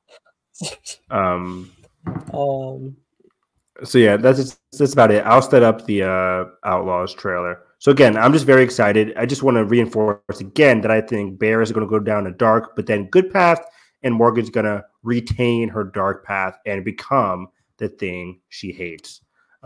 Most excited to see would be Grand Inquisitor again, and Barriss's overall journey. We've been waiting to see Barriss's journey for 10 plus years now. The finale of the Clone Wars was in 2014 or maybe longer. I forget when the finale of the Clone Wars was, but was it like 2012, 2013, 2014? Was the finale of the Clone Wars? Maybe 2013, because Rebels was 2014. So we've been wondering, like, where is Barriss Coffee? So yeah. Okay, so Morgan's episode was episode 5 of season 2. So I was right. So what's episode 4? Episode 4 was The Siege. That was Carl Weathers' episode he directed. Oh, the boring episode. No, it don't gotta be like that. Yeah, but thank you, Carl, for directing it. He was phenomenal. In that episode, that was a fun episode for him, at least. Yeah. I keep forgetting he's dead. How is he gone? It doesn't feel real. That is awful. It doesn't feel real. It never does.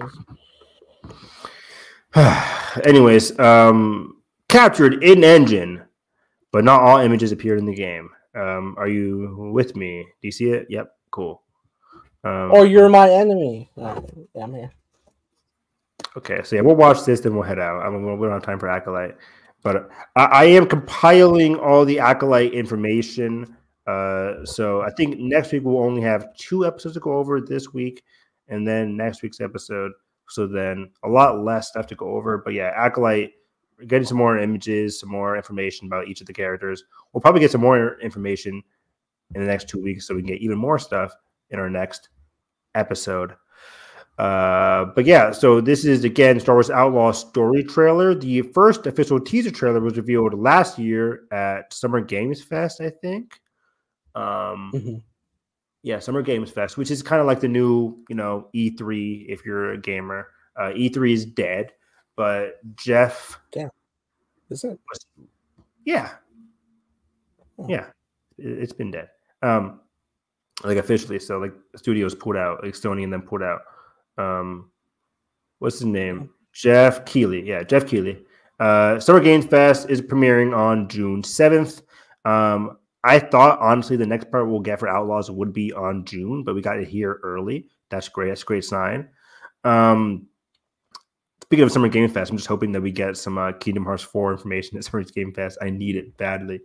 I was rewatching that teaser, and I was like, how the fuck did they upgrade Sora's face so much? It's stunning. I'm like, oh my god, it's the new engine, the Unreal Engine. Anime realism always takes me back because I'm just like, oh shit, look, that's a real face, but it's anime. It's great. It's the Final Fantasy faces. Oh yeah, for sure. So yeah, this Star Wars Outlaws. I'm very excited for this game. Before we start, I'll reveal it afterwards. I think they talk about the gaming, the pricing and stuff afterwards, which has been the subject of a lot of controversy. The decent, right? Yeah, Ubisoft. It's a decent kind of controversy. We're not going to talk about the horrible people online who are judging the character in that controversy because those people just hate women and idiots. But here we go. Star Wars Outlaws. I'm personally excited for this game and the possibilities of the gameplay. So here we go. I'm an idiot, guys. We're still on. Ha! I was like, taking a minute. Yeah, this is a very interesting trailer. Anyways, here we go. It gets like the fucking Furiosa trailer text, like 40 years ago. The fall of war. By the way, I saw the Furiosa trailer again on the big screen in front of Civil War, and I'm like, oh my god, that theme that they have for Furiosa, phenomenal. Was it the teaser or was it the new trailer? It's a new trailer. It's like the I forget the jingle now, but it's so catchy and it's so good. Like yes, or something like that. Yeah. It's so good. It's so good. Watch the Furiosa trailer. But here we go. Star Wars Outlaws. This is Canto Bight, by the way. Canto Bight. Is it? Oh, cool. It looks like it, right? Am I wrong? Yeah, they have those ships on Canto Bight here. I think you're right. It looks like it. We'll see. Represent some of the most powerful criminal organizations in the galaxy. Game of Thrones ass looking motherfucker. Pikes, Crimson Dawn, Huts. This is a new organization which was teased in the comics. And was it during War of the Bounty Hunters? Correct. It's an opportunity to make millions. Remember, this takes place between episodes 5 and 6. That's fun. The underworld's favorite new scoundrel.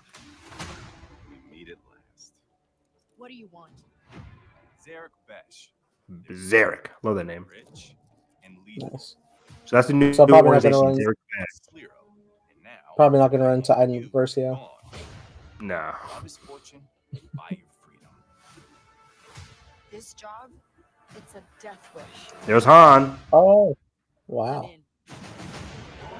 Where's Han? Out here, you live and die by your reputation. Reputation is a big factor in the game. You want to survive. It can go up and down depending on your actions.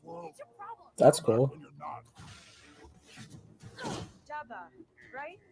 Look, don't try anything. I got a whole crew surrounding the.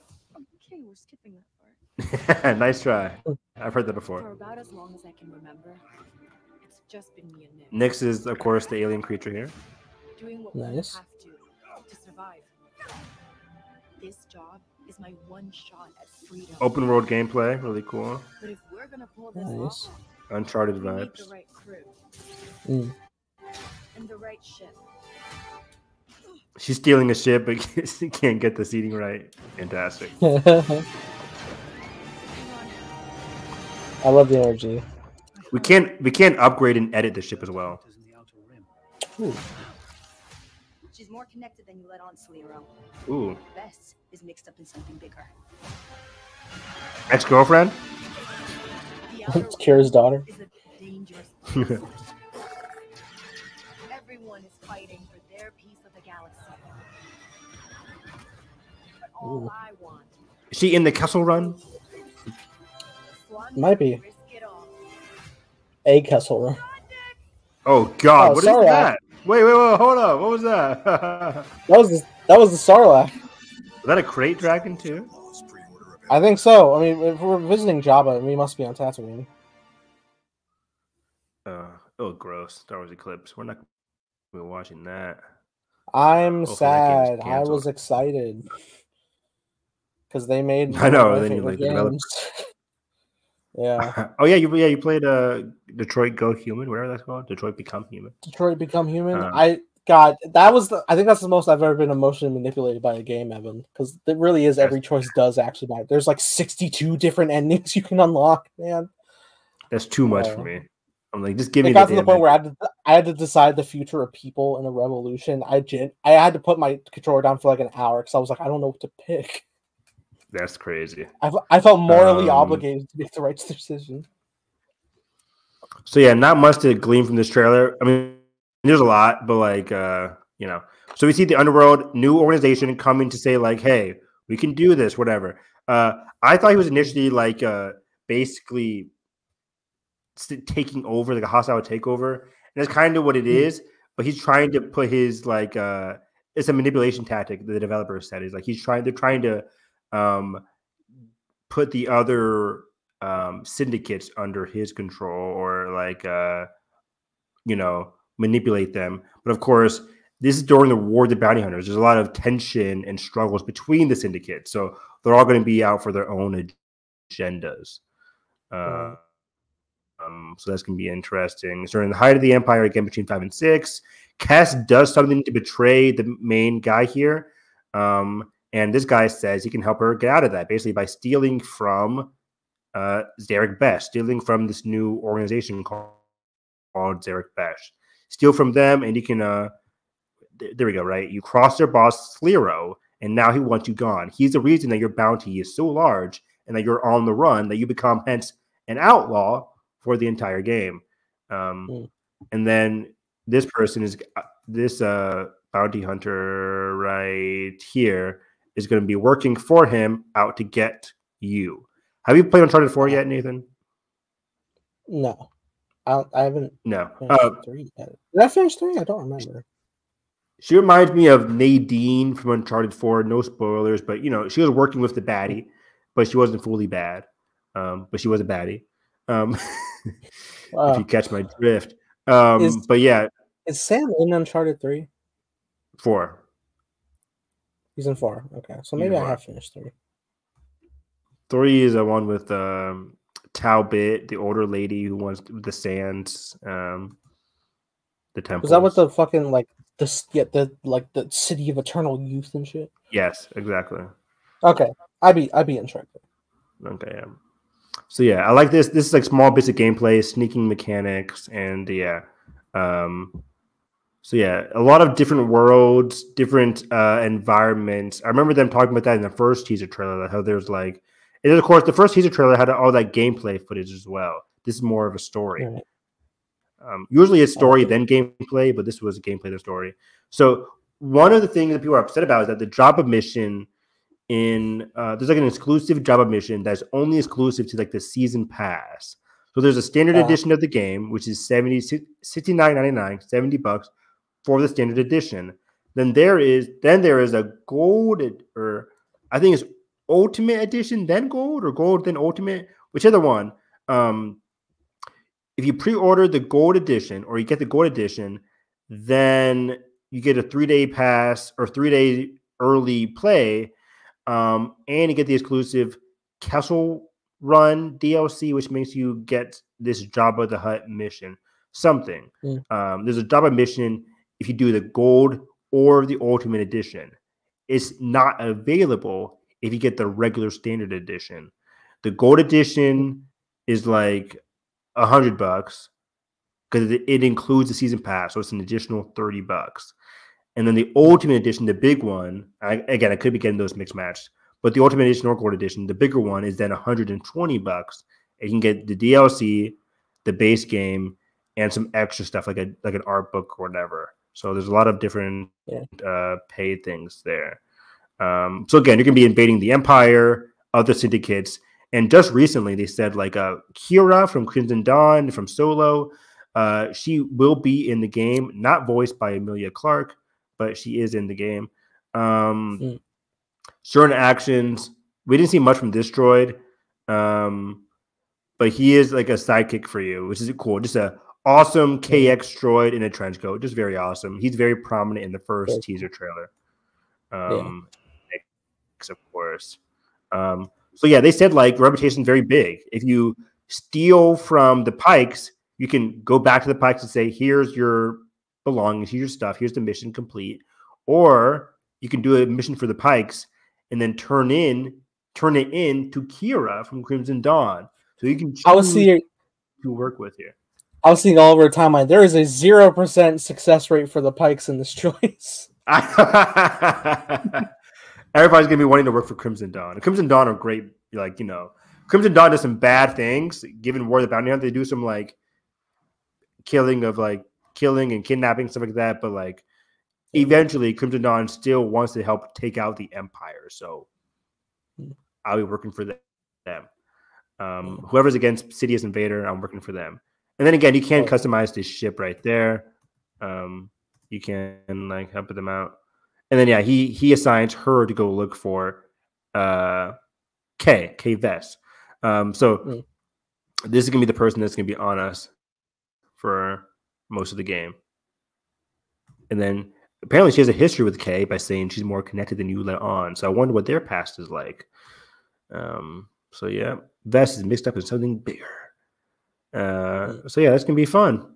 It's a fun. I remember that open shot. World Yeah, they just had that shot of the Star Destroyer in space, and I remember it on Twitter because like they didn't have the shield generators at the top, so everyone was like, "Where are the balls?" They needed the Star Destroyer. I was like, "Oh shit!" That was funny. So yeah, I'm excited to see more gameplay. Was that a crate dragon?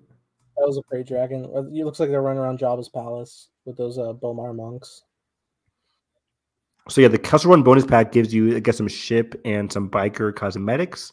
And then again, on top of that, there's a gold or there's a season pass. Evan will be obtaining all of this for us to stream. Not. Yeah, I would love to stream this with you guys. Nathan and I have streamed Spider-Man in the past, Jedi Survivor in the past. Were those the only two games you did, Survivor and Spider-Man? What else have we done? Oh, Alien. We got a little ways in Alien. We don't know how much is actually truly left of that game. I think there's like one chapter left. We got to do it. I didn't have time over spring break, but like we got to finish Alien Isolation. Yeah, like there's got to be one left, and we're gonna be on like 5 in. And we're gonna be like, fuck, which way on the map? Like, I know it's crazy. We keep getting lost, but yeah, we gotta be rusty now. So like, there's no way we have like a success rate as much as before. We'll see. But yeah, that's it for tonight. It's getting late. So yeah, I'm excited for Outlaws coming out August. I think it was on the trailer. I don't know. I forget the date. August something. August 30th. Yeah. So right when school starts again. Great. Not great. So yeah, Star Wars Outlaws looks great coming out in August. Oh crap. What time is it? 11:54. I'll reveal it next time. But there were some two awesome High Republic covers for Tales of not Tales, what's it called? It was Tears of the Nameless. And that was one. There was another one. Let me see here. It's in my gallery that I took. Yeah. Beware the Nameless, which comes out August 27th. And then Tears of the Nameless, which comes out September 24th. 2 months apart. And then they're again continuing phase 3, which is the final phase of the High Republic. This summer, we have Temptation of the Force, and then it will continue again. They'll take a break starting in June, and they'll come back in August and September. So High Republic is in full swing. I'm very excited for that. Again, I'll go over that and some more, along with some Acolyte stuff in our next episode. We'll cover episode 13. We'll cover episodes. We'll cover episodes 13 and 14, of Bad Batch, and we'll give our theories for the final episode in 2 weeks, or in 4 weeks now. Final episodes in 4 weeks, but our next Hyperspace Hype is in 2 weeks. Anyways, find me on Twitter at HarrisEV9. I'm about to go watch one anime episode, Spice and the Wolf. Very fun. I've been catching up on a lot of spring anime. Spring anime was initially kind of like, oh, this is going to be boring, but some interesting stuff even before My Hero comes back May 6th, the first week in May. And then Demon Slayer, the Hashira training arc, comes out the week after that, May 12th.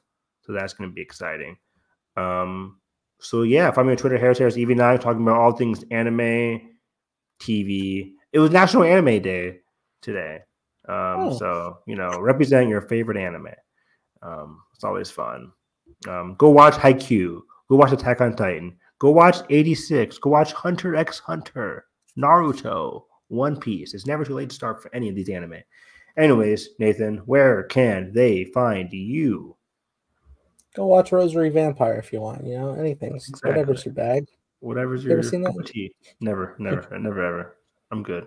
But it's very indulgent, but also there's cool lore. Anyway. Oh, take your word for it. We only got 2 seasons and didn't finish the manga, which is apparently a lot more serious. Anyway. If you guys enjoyed this, you can follow me as well at _TimeBlazer. I'm making a show called Time Blazer with co-star and creative consultant Evan Harris. Playing Ben, yep. And that being said, if you guys enjoyed this, make sure you like button, subscribe, and already ring the bell. That being said, I hope you have a great day.